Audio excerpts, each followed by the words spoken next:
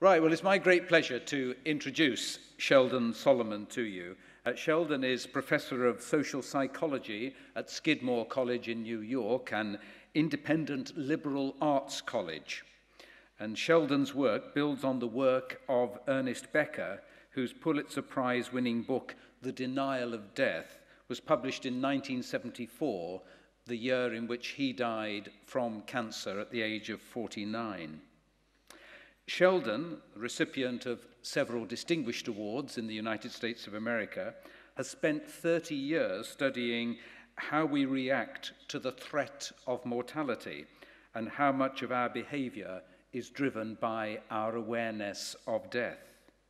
He has this year published a book, The Worm at the Core, which has received rave reviews. He is also the inventor of Doughboy, which is dough filled with cheese, chicken, and spices. Friends, Sheldon Solomon.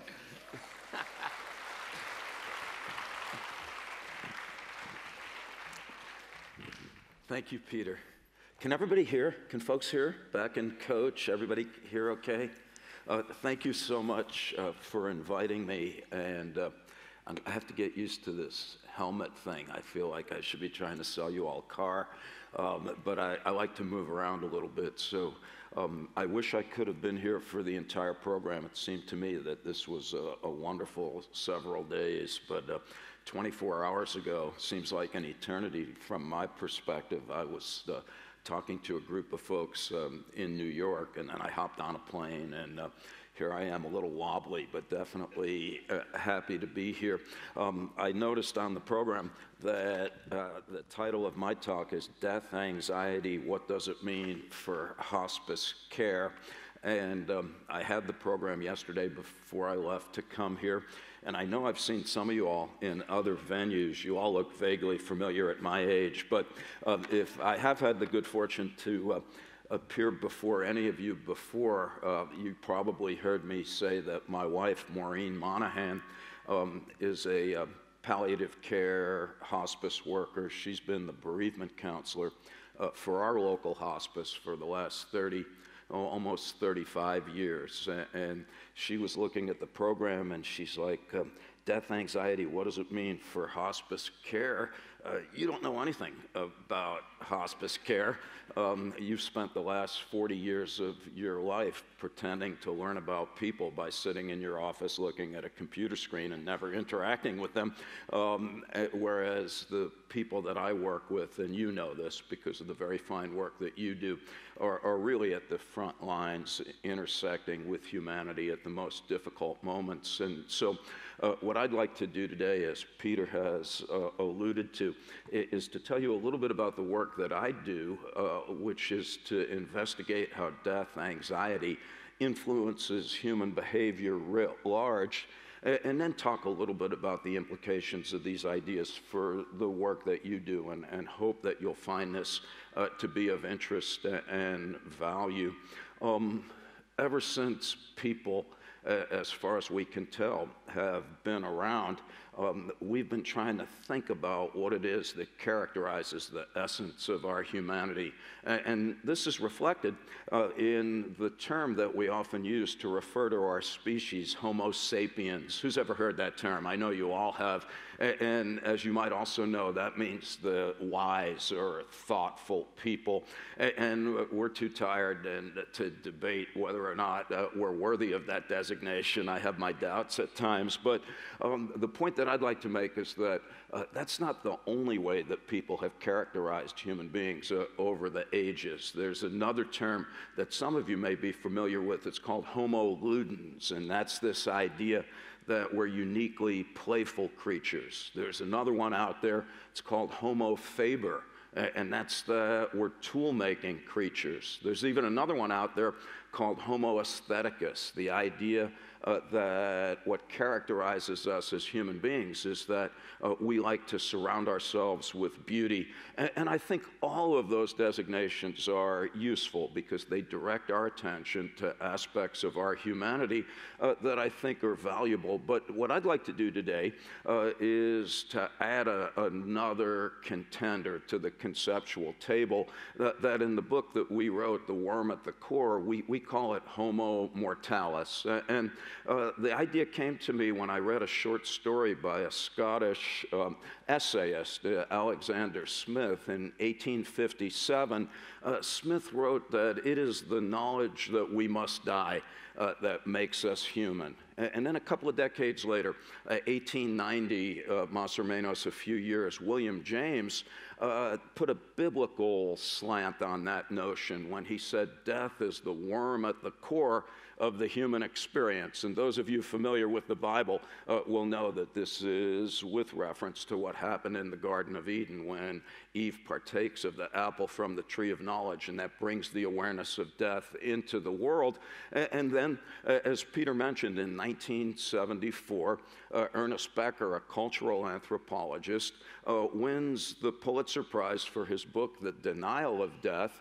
And essentially what Becker did is to elaborate on that basic notion that it is the awareness of death and our disinclination to accept that fact that arguably underlies a considerable proportion of human activity.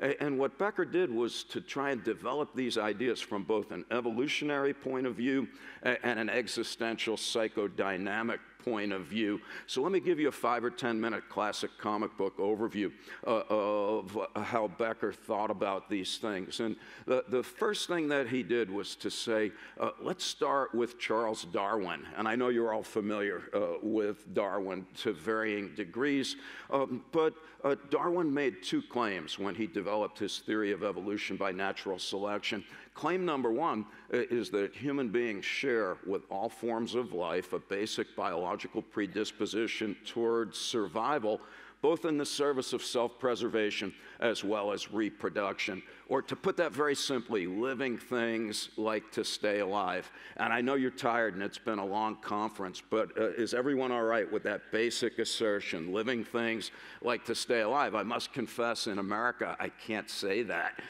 in most places. Just the mention of the word Darwin makes people start to quiver. All right, but I think we're on solid ground here. Living things like to stay alive. On the other hand, Darwin turned right around and he said, yes, but there's a lot of ways to accomplish that. The giraffe's got the long neck, the porcupine's got the quills, the eagle's got the great eyesight, the dog has a great sense of smell. But what is it about us that has made us such a fantastically successful form of life? And the point that Darwin made was that we have 2 things going for us. One is that we're highly social or gregarious creatures, and I think we can all agree that that's the case.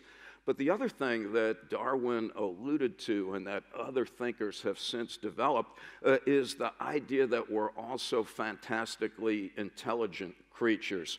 All right, if we had more time, I would point out that intelligence is vastly overrated unless it's accompanied by other moral and aesthetic sensibilities. But be that as it may, what Becker has in mind when he declares us a uniquely intelligent form of life is that as far as we can tell, only human beings, by virtue of our enlarged forebrain, which gives us the capacity to think abstractly and symbolically, are capable of imagining things that do not yet exist, and then we have the audacity to turn our dreams into reality.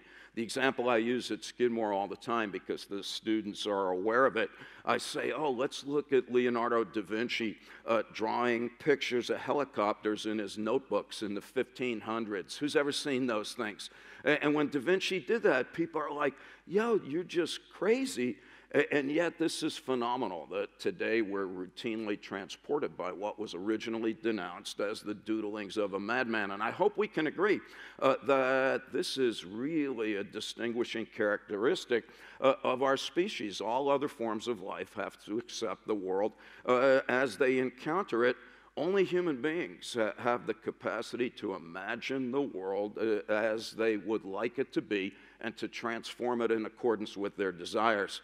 All right, well, so what? Well, what Becker does is to travel back in time and to say, all right, hold that idea, that's Darwin, and now let's go back in time 20 or so years to the 1840s and think about the Danish existential philosopher Søren Kierkegaard. A few head shakes if you've heard that name. It's one of these that a lot of us have heard, very hard to read, but Kierkegaard made a strikingly interesting point in the 1840s, and that is that human beings are so smart that we actually realize that we exist. Again, to be bothersome, not a trick question. Who's aware of the fact that you're here now listening to me or pretending to do so? Just a few head shakes. And what Kierkegaard points out is that in psychology today, we call this self-awareness or self-consciousness. And the point that Kierkegaard makes is that we take self-awareness and consciousness for granted because that's just the way we are. Who's ever had, maybe even today, you ever wake up one day and you're walking down the hall saying, here I am walking down the hall. Has that ever happened to anybody? You ever walk down the hall saying, here I am walking down the hall, thinking about that I'm walking down the hall, and you can keep going if you'd like. But the point that Kierkegaard makes, and the important one for our purposes, is that it takes a ridiculously sophisticated cognitive apparatus to, in his words, render yourself the object of your own subjective inquiry. And so a rose bush is alive but doesn't necessarily know it. An armadillo is alive but doesn't necessarily know it.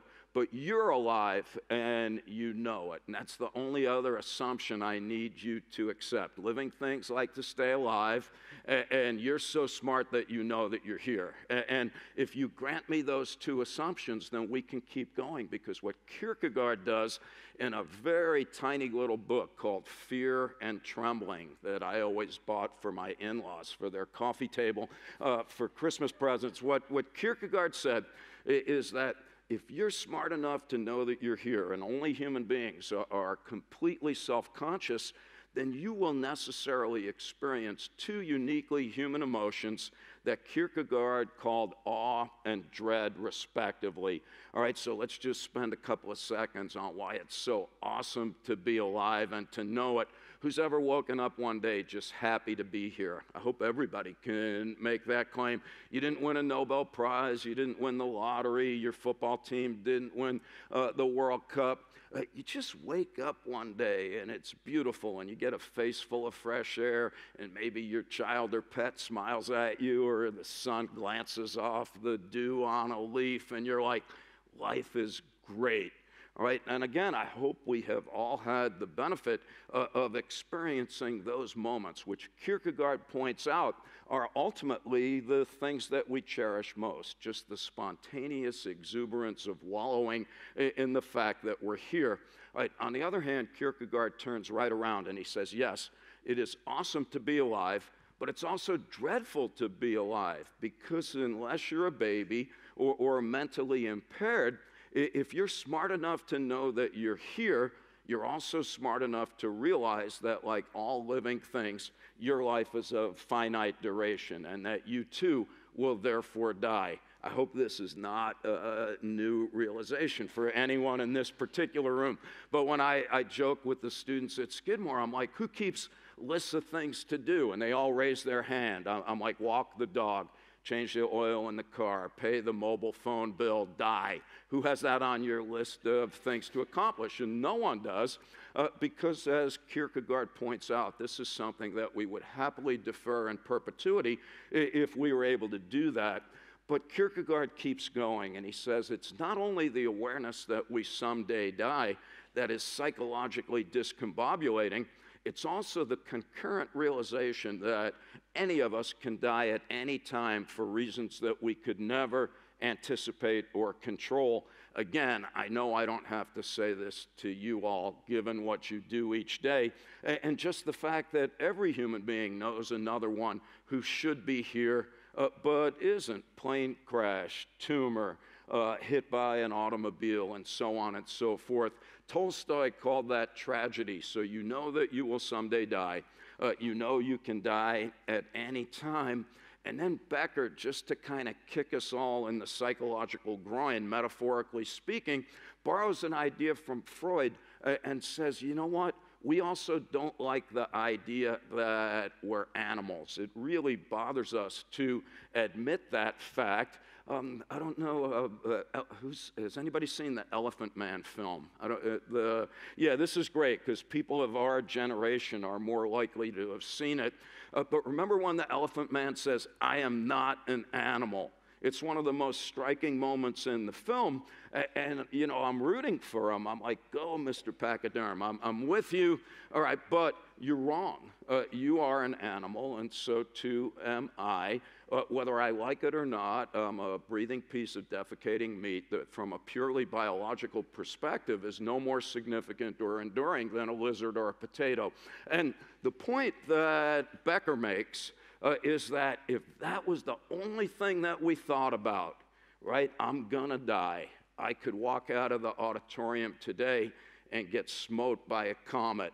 I'm a breathing piece of defecating meat. I'm a cold cut with an attitude. I'm spam with a plan, but I don't even have a can. I have a lot of those, but we don't have enough time for today.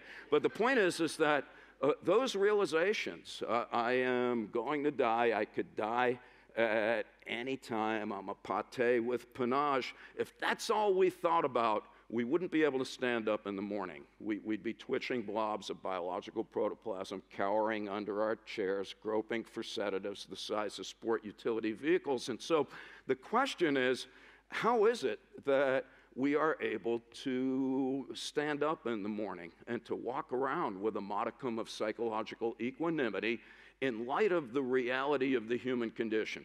All right, what Becker proposes is that our ancestors solved the problem of the potentially debilitating anxiety engendered by the uniquely human awareness of death, by the construction and maintenance of what the anthropologists today call culture.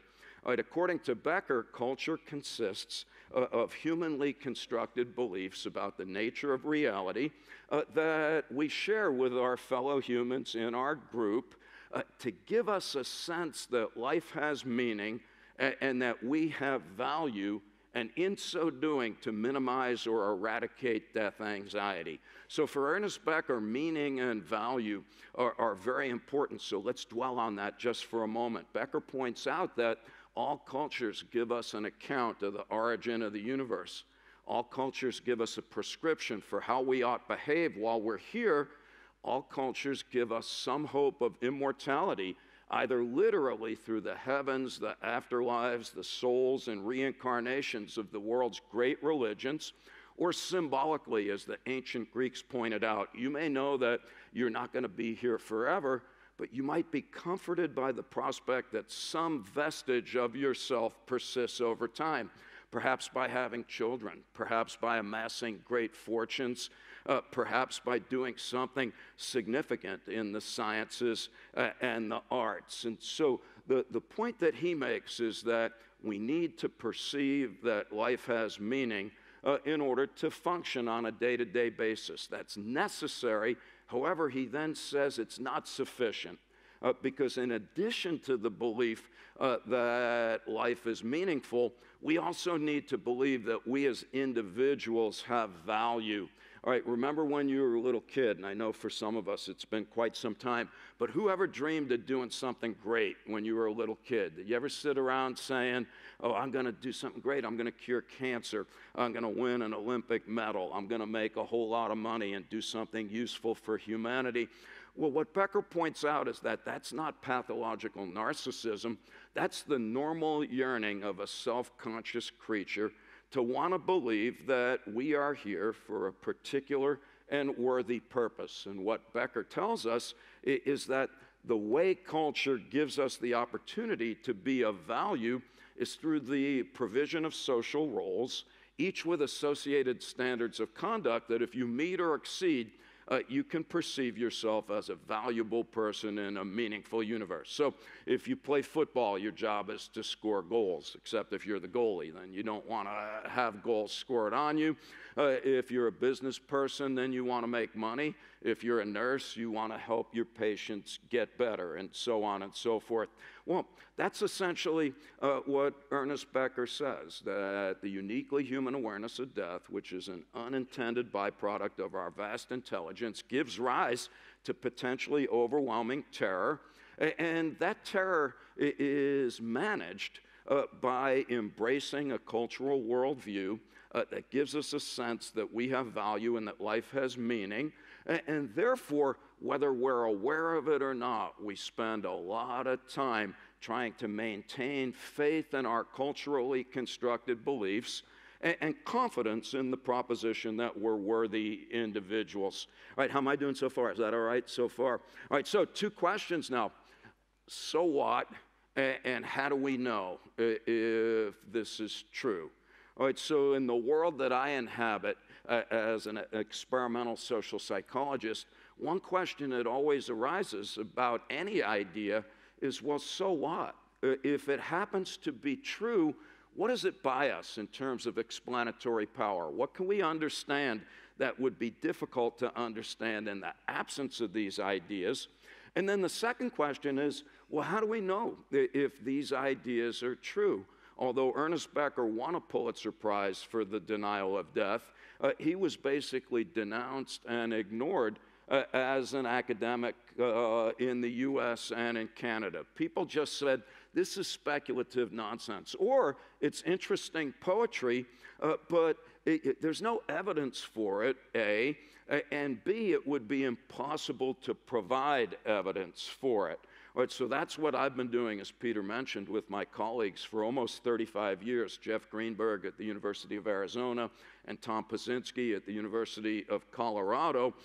We've been doing experiments that we believe has generated an impressive body of evidence in support of the ideas that I have just presented. So what I want to do is to kind of glob those together and talk about some things, that different areas of human behavior that I think can only be understood in light of Becker's ideas. And then I'll talk a little bit about the studies that we've done, so you can just get a sense of how we've generated evidence for these notions. Right. Our original interest in Becker's work was because we were trying to figure out human beings' annoying inability to get along with other human beings who don't share their beliefs about the nature of reality. Was it Robert Burns who coined the term man's inhumanity to man? I think it was, but that's what we were originally trying to find out, is how come we can't get along with people that worship different gods, that salute different flags, that wear different kinds of clothes. And by the way, this is not a recent phenomenon. So ever since people have been around, history, one way of thinking about it, and it's not a very flattering depiction, is that it's just been one ongoing succession of genocidal atrocities juxtaposed with the brutal subjugation of designated in-house inferiors. Why do we do that? Right, well, for Becker, he has a lot of reasons, but let's just do one, and it's the most obvious one, and it is that if your beliefs about the nature of reality serve to minimize death anxiety, then whenever you run into somebody with different beliefs, you have a problem, whether you're aware of it or not, because if you accept the validity of alternative conceptions of reality, you necessarily undermine the confidence with which you subscribe to your own. So who's familiar, I know you all are, with the Judeo-Christian account of the origin of the universe, where the Lord created the heavens and earth in 6 days, and so on. But that's not the only beautiful cosmology story. The Fulani in Africa believe that the earth was created out of a giant drop of milk. Right? But if the milk story is right, well, then my story is wrong. And so the point for Becker is that we're always going to have problems accepting other people who are different, and that what we will tend to do is to denigrate them as inferior forms of life, not quite worthy of the designation of humans. We try and convince people who are different to dispose of their ideas and to adopt ours instead. Christian missionaries have been quite good at that, but they're not the only proselytizers on the planet. And if that doesn't work, just kill those people, thus proving that your ideas and your God are superior after all. All right, so now the question is, how do we know if what I just said has any merit? Well, Jeff and Tom and I, 35 years ago, we had an idea, and it was a very simple one. We just said, okay, if these ideas are, quote, true, then what would happen if we brought people into the lab and we asked them to think about themselves dying, to just literally fill out a little questionnaire where we say, please describe your thoughts and feelings about your own mortality. And then in a control condition, we would ask people to describe their thoughts and feelings about something very unpleasant but not fatal. You're in a car accident and you have to lop off a limb. You need a root canal and the dentist has run out of anesthetic. You vomit in the front of an audience giving a big talk and people are not overly enthused, or so on and so forth. And what we reasoned is that if Becker is right, then when you're reminded of your mortality, that should make you embrace your beliefs even more.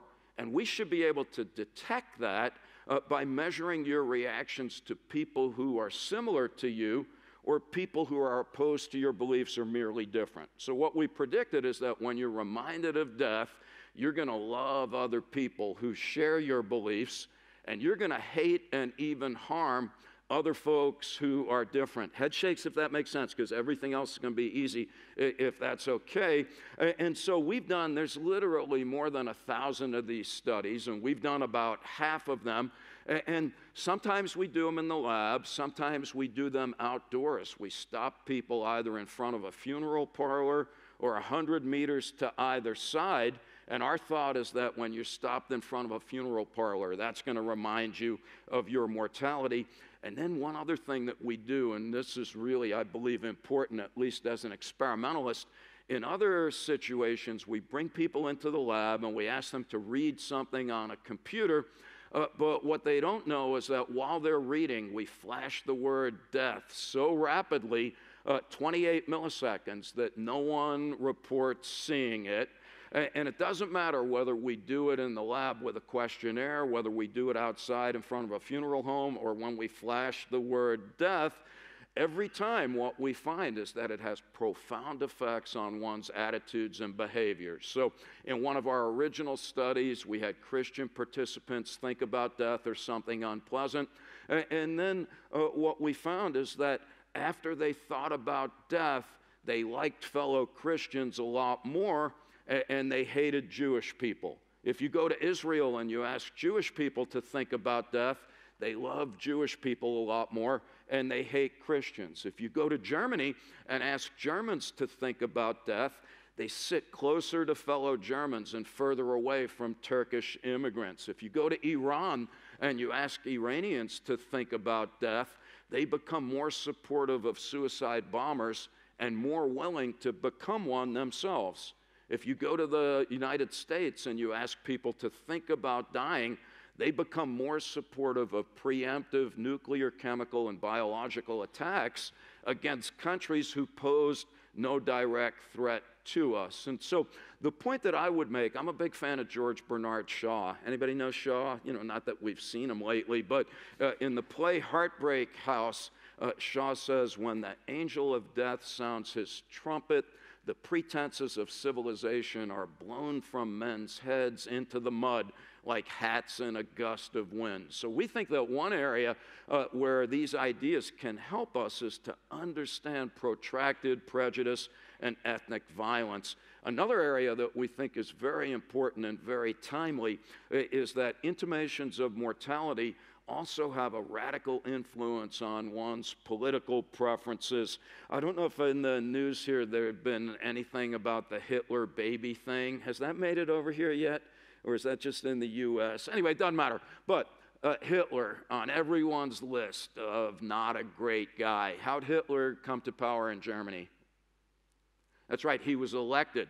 And this raises the question of how people would elect someone like Hitler. Who's heard of the dead German sociologist Max Weber? Has anybody heard of Weber? In the early part of the 20th century, what Max Weber said is that in times of historical upheaval, we are more likely to embrace a particular kind of leader. Weber called them charismatic leaders, these larger-than-life figures that often declare that God has chosen them to rid the world of evil. I had a student who was studying Hitler's rise in Germany, and of course, when Hitler was elected, there were indeed troubled times in Germany, and this got us thinking about the aftermath of the terrible events in the U.S. on September 11th, 2001. And I know all of you remember the attack on the World Trade Center and the Pentagon. You may also remember that President George W. Bush, right before those attacks, he had the lowest approval rating in the history of presidential polling in the U.S. All right, 3 weeks after the attacks, Bush had the highest approval rating in the history of presidential polling. All right, now, one possibility, of course, is that the president metamorphosized into a literate and efficient leader, and that Americans were responding to this magical transformation into coherence and efficacy. Another possibility is that the events of 9/11 were literally an in-your-face reminder of death. And we did a boatload of studies where we showed that leading up to the 2004 presidential election, that Americans in a benign state of mind were not supportive of President Bush or his policies in Iraq, but if they were reminded of their mortality, then their enthusiasm for the president became profoundly increased. In fact, in one study, 5 weeks before the 2004 election, we found that and these were all Americans registered to vote who intended to vote, in the control condition, they reported that they would be voting for Senator Kerry by a 4-to-1 margin. However, when they were reminded of their death beforehand, they said they'd be voting for President Bush by a 3-to-1 margin.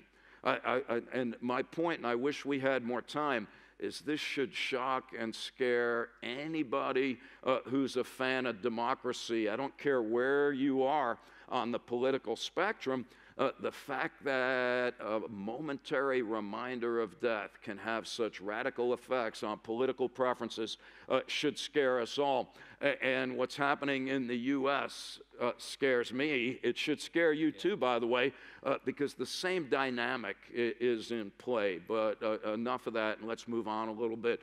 Let's talk just very briefly about how concerns about mortality, let me say it how it makes us uncomfortable with nature and contemptuous of the environment. John Locke in 1690, in his second treatise on government, he wrote that anything that's natural is of finite duration. And of course, you know that already, right? But anything of finite duration dies. That was the psychological impetus for the creation of the supernatural.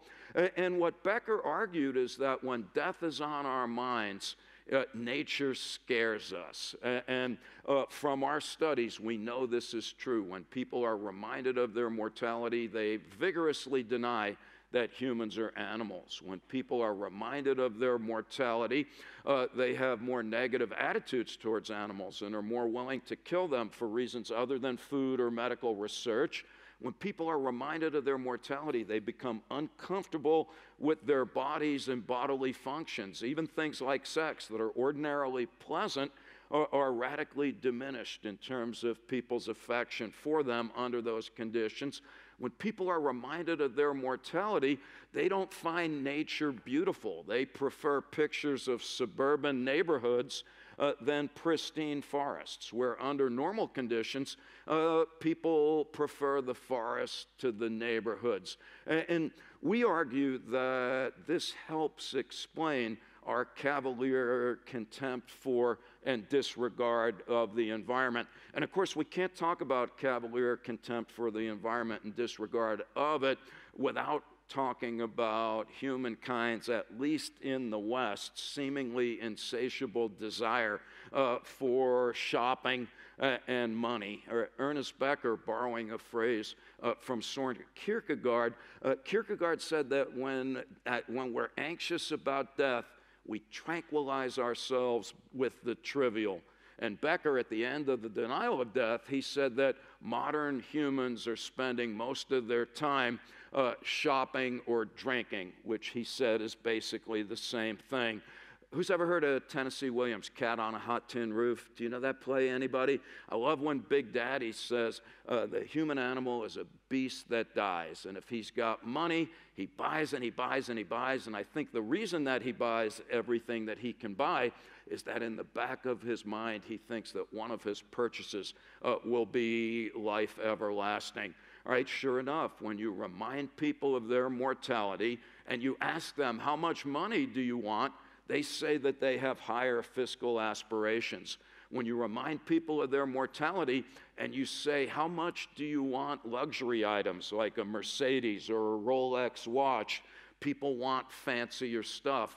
When you remind people of their mortality and you ask them to draw pictures of money, coins and paper money, they literally draw bigger pictures as if money is larger when death is on your mind. And finally, if you give people a stack of money and just ask them to count it, not to keep it, just count the money and give it back, whereas folks in a control condition just count pieces of paper, just counting money reduces death anxiety. If you remind people of their mortality, they watch more television, they eat more cookies, they drink more alcohol, and they smoke more cigarettes, suggesting that our seemingly insatiable desire for money and stuff is at least in part influenced by these existential concerns. All right, one more area, and this is just in the area of psychopathology. We've done a whole lot of studies where we have shown that existential concerns underlie and or amplify a variety of psychological disorders. And so people who are afraid of spiders, they become more afraid of spiders when they're reminded of death. Obsessive compulsive people reminded of death use more soap and water to wash their hands. Socially anxious people reminded of death hide in a closet to avoid being with other people. Death reminders increase psychological dissociation, which is a known precursor of PTSD. All right, so what? I think there's good evidence now, almost irrefutable evidence, that death concerns really do have a profound influence on almost everything that people do, whether we're aware of it or not. And the fact of the matter is that we're rarely aware of it. And Thomas Hardy, another dead British novelist, he said, if a way to the better there be, it comes from taking a close look at the worst. And so, and we'll end on a better note in a bit, but this is not an overly flattering depiction of the human animal, because what it seems like, based on this research, is that malignant manifestations of death anxiety bring out the worst in us. And I want to point out that it's not death anxiety per se. All right, death anxiety is not going to go away, although, of course, in its extreme form, it needs to be treated. But it's not going to go away, nor should it necessarily go away. When death anxiety is a problem is when we bury it under the psychological bushes in the form of repression, and it comes back to bear bitter fruit. All right, nevertheless, at our worst, we're just disillusioned, hateful, warmongering, proto-fascists, plundering the planet in our insatiable quest for dollars and dross and an alcohol, drug, TV, Facebook stupor.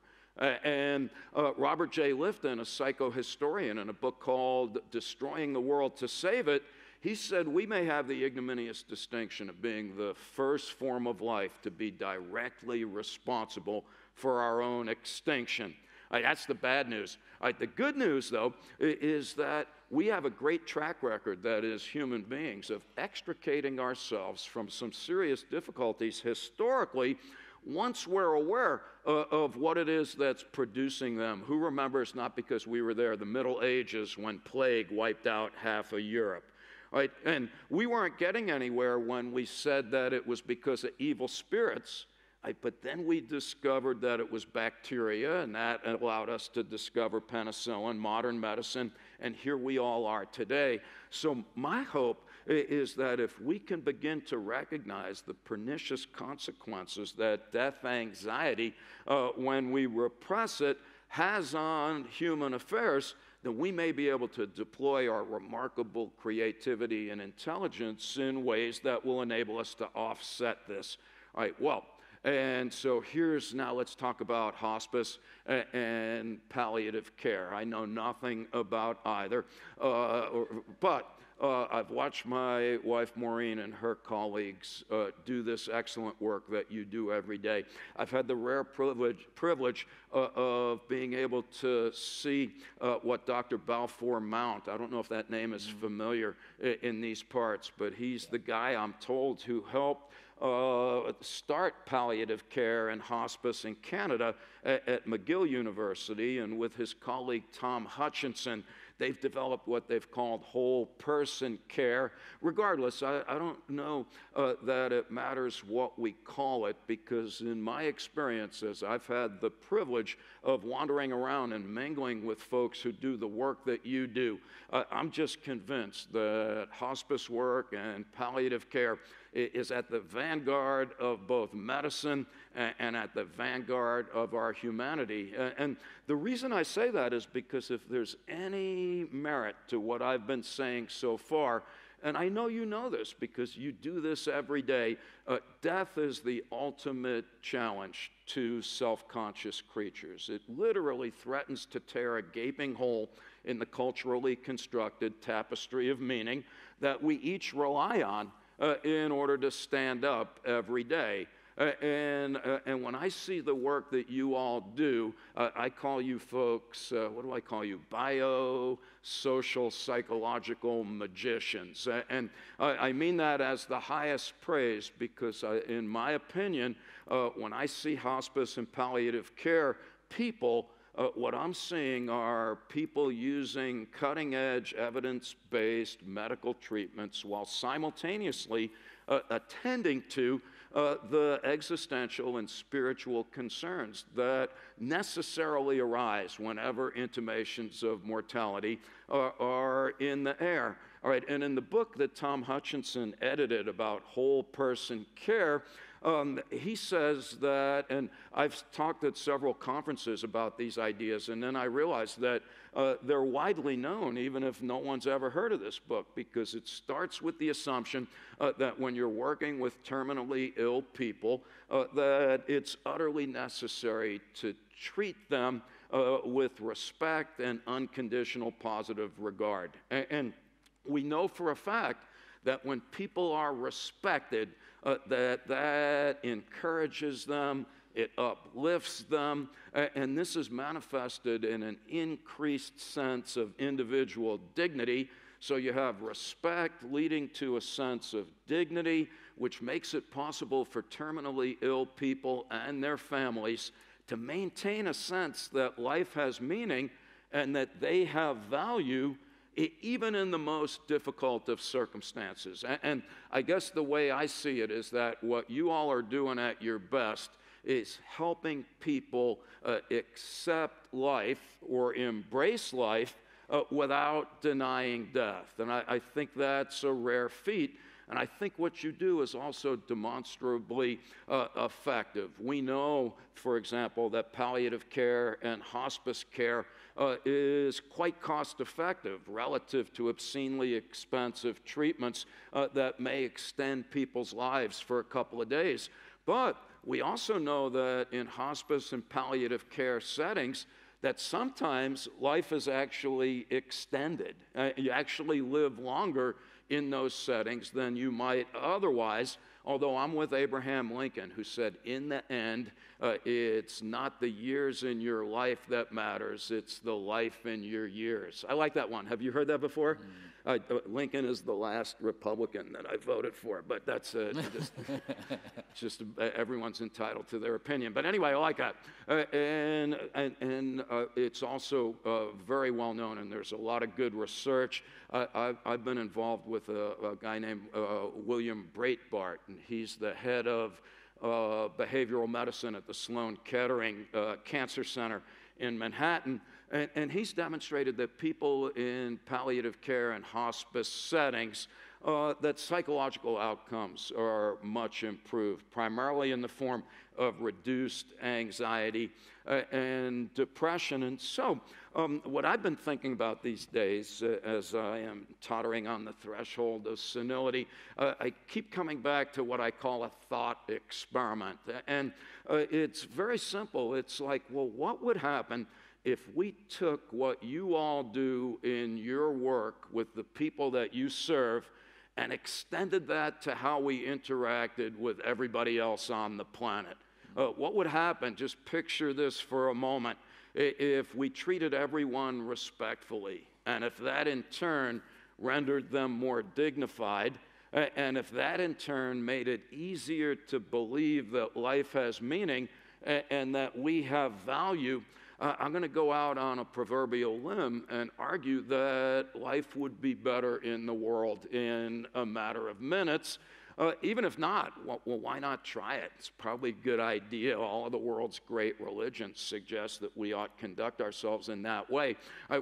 So the question is, okay, well, how can we do that if we're going to even think about it?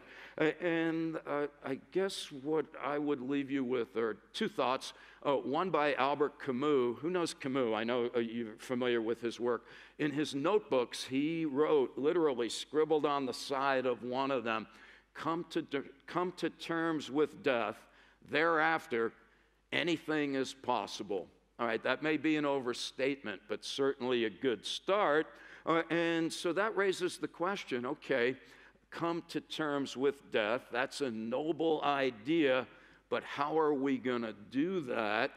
And here I rely on the work of Erik Erikson. Anyone know Erikson's work? And very good, enjoying a resurgence in our side of the earth right now, and rightfully so, because what Erikson insists is that if you're going to come to terms with death, you need two things. You need faith and you need courage, and you can't have one without the other. You need faith not in anything in particular, except in the goodness and rightness of life. And in order to have faith, you have to have courage. There's just no such thing as faith without courage or courage without faith.